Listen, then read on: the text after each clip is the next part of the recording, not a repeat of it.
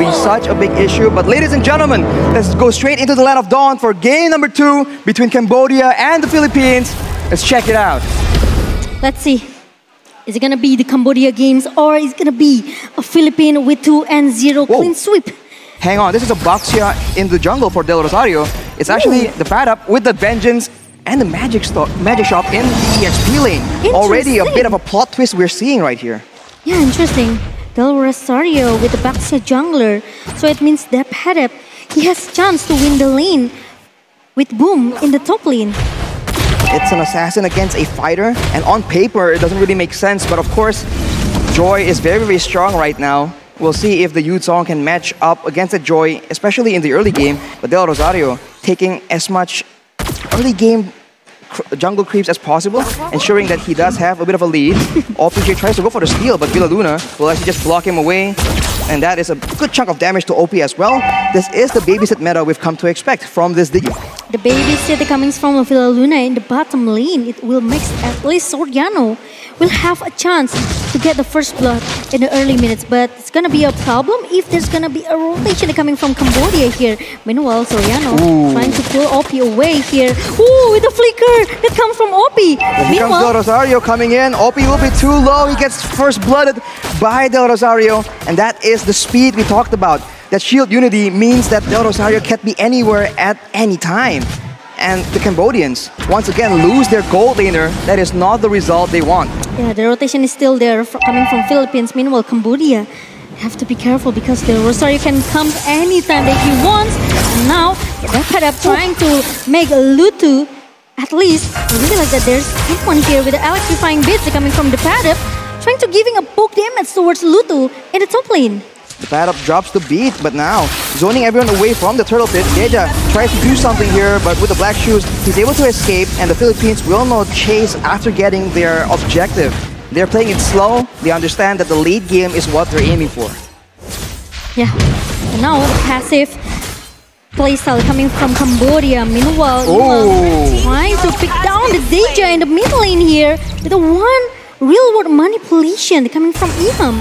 We talked about going passive, but Imam says, never mind, let's go for the kills yet again.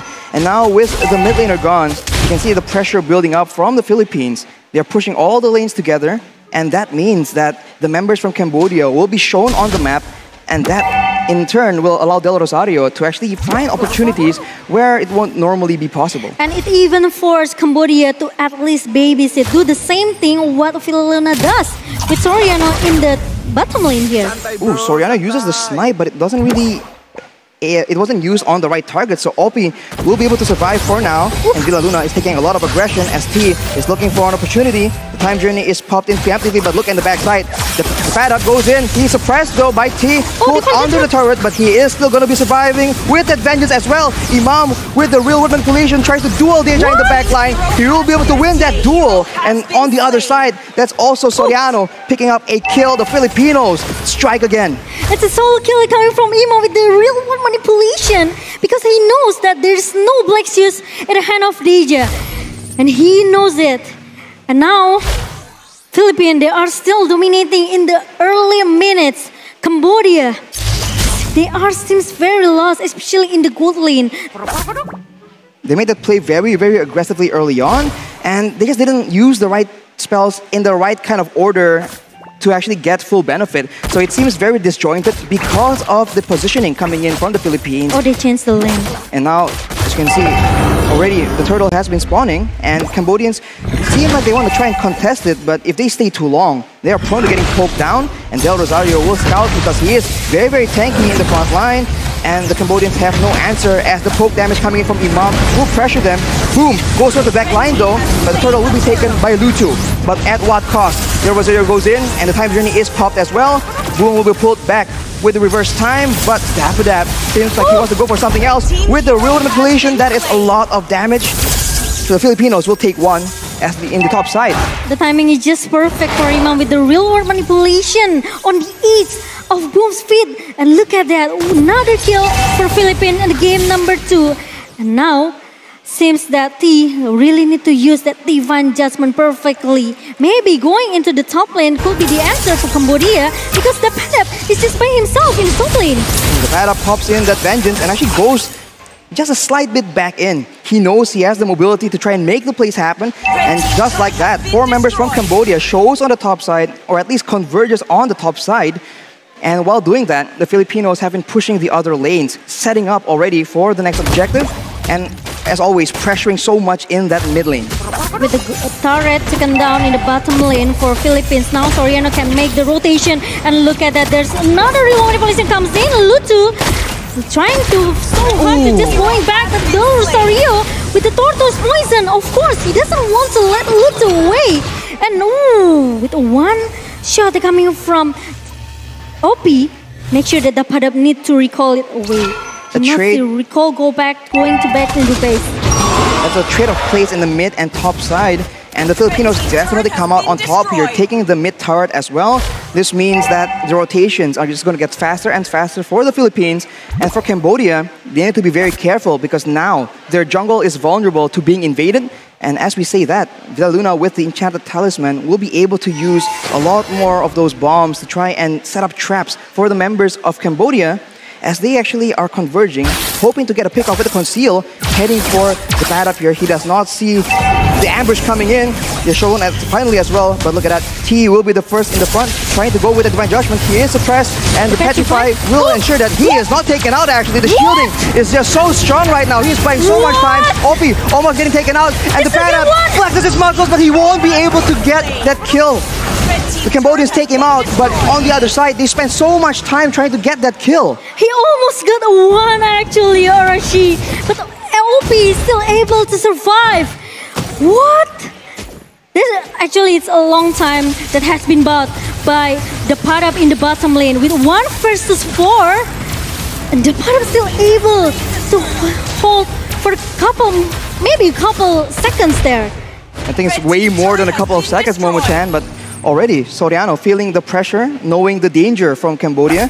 They spent so much time and they lost a turtle and a turret in the top side and as an exchange. So you can say it might be worth it, but Villaluna actually gets picked up, but whoa, that's a flicker being used by T. I think it's not as planned, and Imam tries to trade back that damage, and now the ultimate from T is no longer available for the side of the Cambodians. The Filipinos might look for something knowing that that is the case.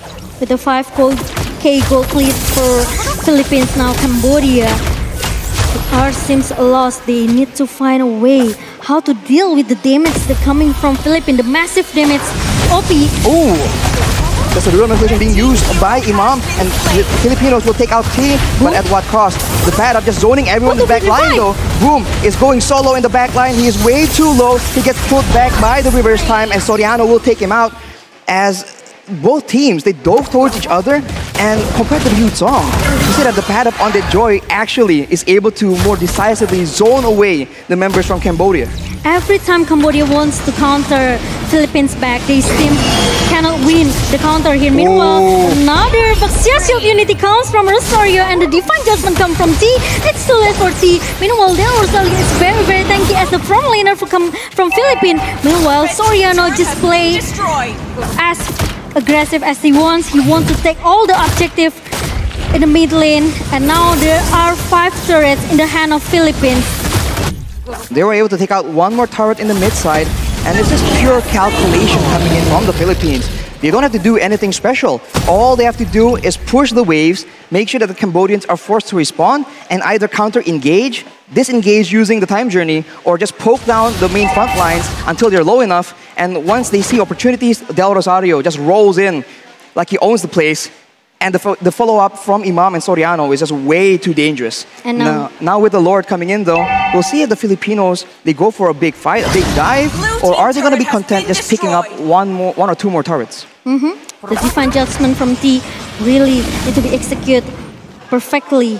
But the problem is, who will get the Divine Judgment from T here? Meanwhile, it's gonna be a slow effect coming, and also another real world manipulation pops up from Imam, and there's gonna be a Lord being taken down. Oh, look at T though! He gets pulled back, and Soriano will be able to take him out, and that will be it. Wow, he was trying to make a play happen so hard, but he just gets taken out, unfortunately. And now without their main engage tool, the Filipinos are looking for something. Imam gets chunked down and Del Rosario goes in, but that is still a lot of damage traded back by OP on this Beatrix. And Dapper just zoning everyone away with that sustain from the concentrated energy. It's very difficult to deal with, and the Filipinos will be able to get one more base turret. And now Philippines, they want to play very objective. They don't want to make a mistake. They don't want to let Cambodia to turning back the tailbar right now in the game number 2. Meanwhile, T, even though he already tried to use that flicker and also the divine judgment, he still failed. So it's very tough for Cambodia. Meanwhile, Philippines, they just need to wait for the second Lord pops in the minute number 12 maybe. Look at the discipline coming in from the Philippines. The only kill that the Cambodians have on the table is when they send 4 members and use so much time to ensure that the pad up gets taken out. Without doing that, there's 0 kills on the board for Cambodia. And that means that the gold lead is so one-sided. But at the same time, if they're able to get a pick-off and get a kill, a shutdown onto OP, for example, that could be the winning solution they need. They have to contest the Lord, I think, Cambodia. They cannot make, they cannot let Philippines actually get the Lord very free. But now, they're trying to open all of the Del Rosario though, in the backside of the first instance, doing a lot of damage here. He is suppressed and pulled to Divine Judgment, but Boom, on the other hand, gets taken out so low. The Petrify is used as well. It's a trade between Lutu and Del Rosario. Both jungles not there, but the Filipinos are able to take the middle base turret, and they are not done just yet. They will be kiting away, and with all the spells being thrown backwards, the Cambodians cannot contest, but Villa Luna, that is the damage the snipe has in store for them. But Imam is trying to giving a poke damage with the Alarm Bomb and also the ultimate snipe from Soriano, and giving a poke towards the Boom here. Meanwhile, they want to get another best turret. 9 turrets in the hand of Philippines, and now the next Lords could be the objective for Philippines to just secure their game number 2. They have full control here, and T actually purchased the fleeting time, so he's trying to go for a lot more pickoffs, a lot more Divine Judgments, but do they have enough damage to try and make that happen? Right now, with the pressure, with the vision in favor of the Philippines, they will be able to actually take this Lord without any contest at all. Yeah, I think it's quite dangerous. If Cambodia, they want to try to contest the Lord now, Philippines, they just need to wait. The Lord is going into the mid lane, trying to crush everyone into the base of Cambodia. And now Philippines, they have to play disciplinedly. If they want to secure, if they want to end this game as soon as possible, they have to make sure that Philina and also maybe, especially Soriano, cannot be caught by the member of Cambodia. The main threat for the Philippines right now must be Boom on that Yuzong, diving in the back line, but now he is zoned away by Del Rosario alone, and look at the poke damage coming in from Imam. The real world manipulation is being used, but it's cancelled by the Black Dragon form, but the bad up tries to actually punish that play. Divine Judgment is being used, and Soriano surprised with sliver of HP, you can't even see it, and the Filipinos, they are still in the fight though, as Boom tries his best. Divine, the first dive with the Petrify as well won't be enough, as the Filipinos are slowly but surely trucking down, and that will be the Filipinos marching like a boss into the grand finals. They have taken out Cambodia. 2-0 for Philippines against Cambodia.